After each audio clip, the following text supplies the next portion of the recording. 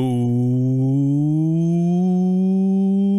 well, hello and welcome everybody. Randy Replay, excuse me, back at it again. Your Minnesota Vikings have reached their bye week, and it's Randy Replay's second favorite time of the year. The bye week extravaganza is here, and we're going to get right on into it. Your Minnesota Vikings have $59 million in the cap salary. They do employ 52 out of 53 players on the roster. Halfway through, well, almost halfway through the NFL season, our offensive points per game were number 3 in the NFL with 44.1. Offensive passing yards per game were number 4 in the NFL with 455.5 yards, and offensive rushing yards per game were 4th in the NFL with just under 145 yards a game. Defense, it's very much different. We're dead last in pretty much all categories. That's okay. The Miami game, coming off a very sour day. It looked better coming down the stretch with Anthony Andrew Gordon, whatever his name is. He's a unsung hero of that game. At one point it was, excuse me, did you all hear that? Oh my gosh. Woo! The Minnesota Vikings fan line coming alive here today. Yeah, 3-3, 7 games in, still own the top of the NFC North. It could be worse, it could be better, but the Green Bay Packers are 1-5, so that is what it is. We're gonna go ahead and take a look at some. It is what it is. We can't show that, so 3. Actually, we could. 3, 2, 1. We're going to go ahead and look at some stats here. Kirk Cousins, halfway through the season, basically 2,573 yards. He is 215 of 320. That is 67% completion percentage. For those of you that didn't know how to do math or simply didn't look over here, 18 touchdowns, 18 picks on the year with a QB rating of 86.8. Anthony Andrew Gordon with 385 yards in his one game played, 25 of 48, 4 touchdowns, 3 picks, and a 80.6 rating. So only sacked twice. Kirk Cousins, I do believe this is the most sacked quarterback in the NFL at 22. No, it's not. It's Justin Fields at 23. Trevor Lawrence and Kirk Cousins round out the top 3. Oh my heavens. We're going to go ahead and look at rushing. It is Dalvin Cook, number 1 on this team with 150, just shy of 150 carries, rather. In Gordon, we trust. Yes, indeed. The fans are speaking out. They want Andrew Anthony Gordon. 150 carries, 663 yards, 6 touchdowns, averaging 110 a game. Also has 3 fumbles, all coming in the last 2 games. So hopefully the bye week he resets his focus and he holds on to that ball. Longest run of 28. Cordero Patterson, 46 carries, 160 and a touchdown. Andrew Anthony Gordon, the aforementioned unsung hero down in Miami way, and make it not look like a complete blowout. 4 carries, 41 yards, and KJ Osborne 1 for 5. Ty Chandler, 3 carries, 4 yards. He hasn't been doing much. Kirk Cousins, 6 for 3. In the receiving game, in absence of JJ, Adam Thielen has become the guy here. 70 catches, 983 yards, and 9 touchdowns through 6 games played. Holy moly. What a contribution from him, showing that he can do it at an older age. I do believe he is 32 years of age, rather. What the hell? KJ Osborne, also longest catch on the team of 81 yards. I do believe that was in the Chicago game, if I'm not mistaken, at home. KJ Osborne, 32 catches, 489 yards, 3 touchdowns. JJ, 31 catches, 422, and 4 touchdowns. We get him back for the next game, so look for him to get back into this play scheme and contribute. TJ Hawkinson, 29 catches, 1 touchdown. Cordero Patterson, 18 catches and a touchdown. 29 catches, 295, rather, for Hawkinson. Cordero Patterson, 18 catches, 174 and a touchdown. Tyler Johnson, who has come on as of late in absence of JJ. Everybody else is getting elevated. And he has 13 catches, 155 and a touchdown. Jelani Woods, I do believe when TJ Hawkinson exited a game, he got 5 catches, 62 yards. He has played in all 6, but he's more of the blocking tight end on that right side. Dalvin Cook, 16 catches, 52 yards. Colin Johnson, 5 catches, 47 yards. And Jalen Darden, the 5'8" great, 1 catch, 22 yards and a touchdown in the Miami game. CJ Ham, 3 for 18 and a touchdown. Johnny Munt, 2 for 17. And Ty Chandler, 2 for 15. Nobody, and I mean nobody cares about blocking. Going to go to defense and look at total tackles. And it's Jordan Hicks with 72. Now, we've been accustomed to seeing another name here. That being Eric Kendricks. He is gone for the season, got injured in the first game, and he's out for the year. So Jordan Hicks stepping up there in the middle linebacker spot. Javon Holland, new Minnesota Vikings, 62 tackles. Jalen Johnson is 53. Lewis Seen is 54. Troy Dye is 41. 44 rather, not 54. Troy Dye, 41. Trayvon Diggs and Taylor Rapp, who's only been with the team for 2 games. He has 38 tackles. Oh my heavens. Carlton Davis with 35. Excuse me, I'm really gassy tonight. Daniil Hunter with 26. Zadarius with 24. Brian Asamoah with 19. Harrison Phillips has 18. DJ Wanham has 16. Cam Bynum has 12. Dalvin Tomlinson and Josh Metellus have 11 apiece. Eric Kendricks, 10 tackles before exiting. Oh boy. James Lynch with 3. Patrick Jones with 2. Danzler, Wilkes, and Otamawo each have 1 to speak of. Tackles for loss, we've had a bunch here. Daniil Hunter leads the team with 11. Zadarius and DJ Wanham have 6. Hicks and Phillips have 4. James Lynch has 3. Javon Holland, Lewis Seen, Asamoah, and Tomlinson have 2. Dye, Diggs, Metellus, Kendricks, and Wilkes each have 1. Sacks. Now this is where Randy, through 6 games played, 3.5 sacks. Daniil Hunter leads the team. That's unacceptable.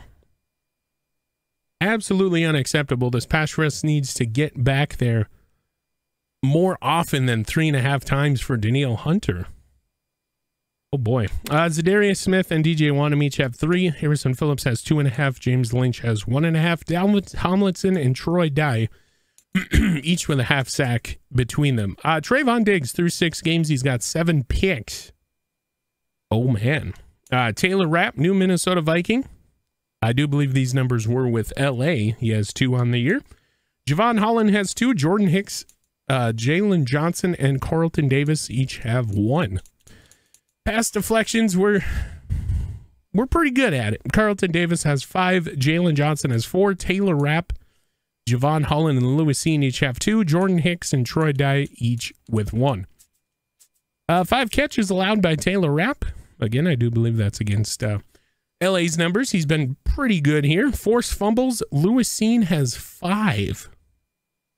Big news, we get him back as well after the break. Lewis Seen, 5 forced fumbles. Javon Holland, Jordan Hicks, and Brian Asamoah each have fumbles as well. Recovered by Lewis Seen, Asamoah, Davis, Jalen Johnson, Daniil Hunter, Harrison Phillips, and Dalvin Tomlinson.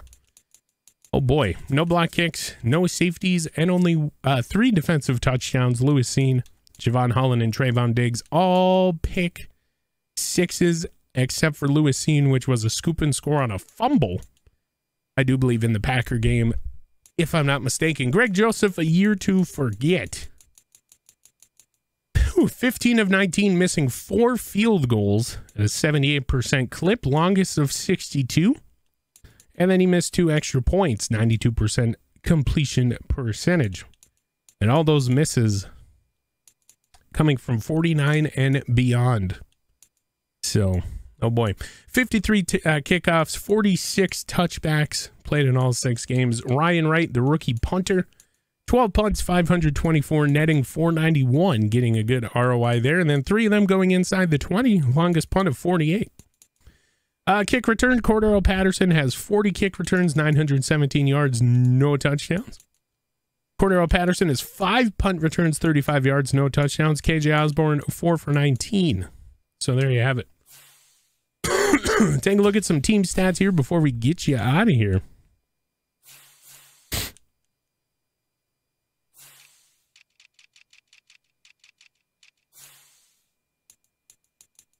Oh boy. All right, so the Vikings. In terms of total yards gained, we are third in the NFL behind the Chiefs and Ravens. We have 4,792 total yards gained, 3,602 offensive yards. And that is split up between 2,733 pass, 869 run. Points per game, we're averaging 44.2.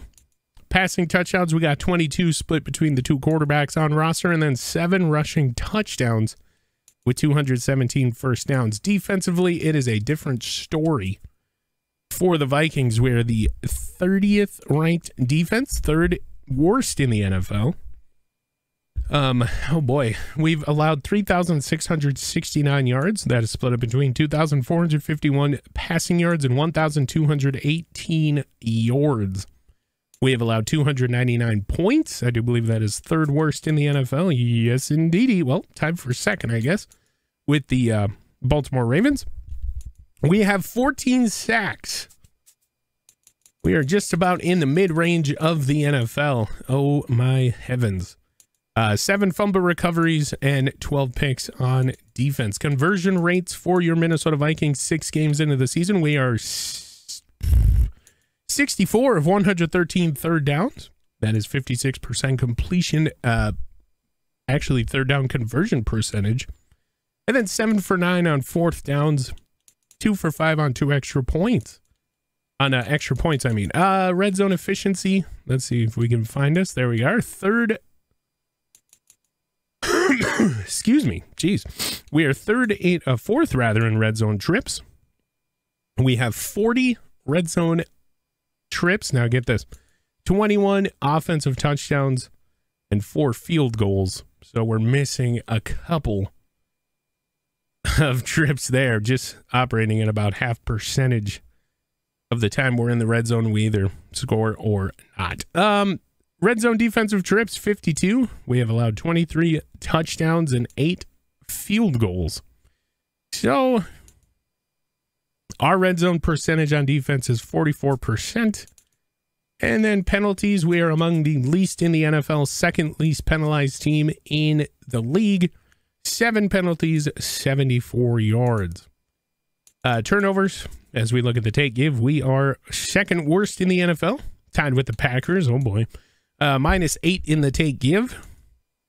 We have 27 turnovers, and we have thrown 21 picks and lost 6 fumbles.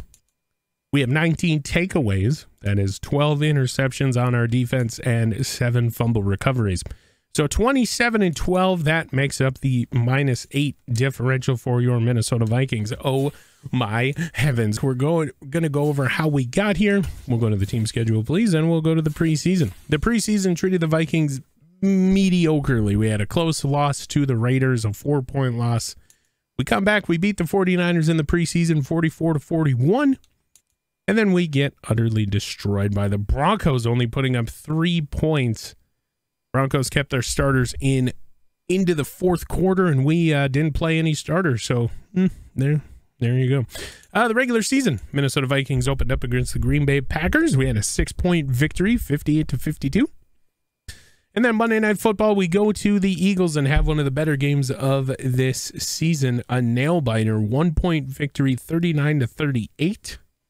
And we trail off and lose a couple against the Lions, 33-59, and we lose to the Saints, or the Aints as we like to call them, by a field goal in London. So we come back, hometown team puts up a W against the Bears, and then we down big against the Dolphins, and Andrew Anthony Morgan comes in and he makes it look a little bit better on paper. Going forward, we are in the bye week. Second favorite week of the season by Randy Replay. Next week's tickets are still available. Standing room and upper level tickets are discounted for the fan appreciation game against the Cardinals. Minnesota will be wearing all purple. There will be roaming vendors, and there's there will be roaming little giveaways for the kiddos and for you. And be sure to get here 3 hours prior to game time. We got some stuff going out in the front court in front of the main swinging doors. And it's going to be fun. So, Fan Appreciation Day coming at you next week against the Cardinals. And it's going to be a good game. Then we go to the possibly the worst place to play, FedEx Field, because it's so crappy you want to get out of there as fast as you can. FedEx Field will play host to the Vikings as we go against the Washington Commanders. Then we travel over to Buffalo and play the Bills. Then we're at home for 2 against the Cowboys. And then it's Thanksgiving already. My heavens. We play the Patriots Thanksgiving Eve. 8:20 p.m. kickoff. 7:20 Central. Be sure to be there. And happy Thanksgiving. And then we're playing against those gosh darn Jets. We have the Lions at home. Then we rattle off 2 against the Colts and the Giants at home. The Giants is Christmas Eve. Minnesota will be wearing their all-white uniforms. If you're coming out to the game, please wear all white to that as well, because it's going to be a winter whiteout here at US Bank Stadium. Then the last 2 games of the season are at the Green Bay Packers. 3:25 kickoff, and then in Chicago against those pesky Bears. So that is it. Randy Replays bye week extravaganza successful by any stretch of the imagination. The only thing we really didn't cover was the injury report. Never mind, I lied. We don't get Lewis Seen back. We do get JJ back, though, for the next game. Jalen Naylor will still be out 3 weeks with a dislocated ankle, and then Lewis Seen is still out 4 more weeks with that, broken collarbone. So, oh boy, we'll see how those injuries progress. And as we look forward to the NFL draft, Minnesota's in a pretty precarious situation. Amassing some picks this season. We have 2 ones. That is 26 and 27 overall as it sits right now, 6 games into the season. We are doing so well, being a leader of the division, and Dallas is doing pretty good, so we get back-to-back picks as it sits right now. We get a number 2, 58 overall, then we get 4 third-round selections, 76, 80, and 88, and then 90. So, again, it all depends on what these 3 teams do here: Denver, Cincinnati, and Indianapolis. But pretty grouped together, so no telling what's going to happen there. And then we get a 4th round, 103 from Atlanta in the Kene Nwangwu Cordero Patterson trade. And we get 3 6s, 176, 180, 189, and then 2 7s, 209. And 222. So out of the, I think, 13, 1, 2, 3, 4, 5, 6, 7, 8, 9, 10, 11, 12, 13 picks, Minnesota only owns 3 of them as their own. So a lot of our pick selections will depend on what other teams do. The trade deadline will be coming up here post this week. So up until, I do believe, Tuesday at midnight will be the trade deadline. So next Tuesday, rather, at midnight will be the trade deadline. So that will be interesting to see. That's pretty much all I got. The Minnesota Vikings on top of the NFC North at a 3-3. We're 500 and looking to make a little playoff push here as we got the Lions breathing down their necks at 2-3. This has been Randy Replay. As always, I will see you in the next one.